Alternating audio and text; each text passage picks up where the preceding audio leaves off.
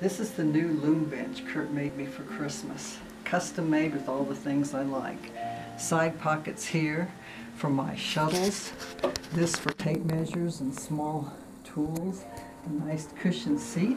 It's also removable if I need to recover it. A big tray on the bottom.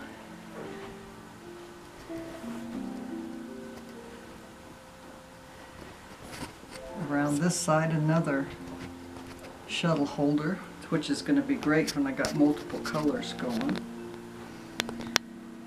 Then on this side, in that attached to that bottom tray, a built-in footrest. Because I always rest my foot on the bottom tray, he put a little plate to protect the wood underneath. So the perfect loom bench has been made.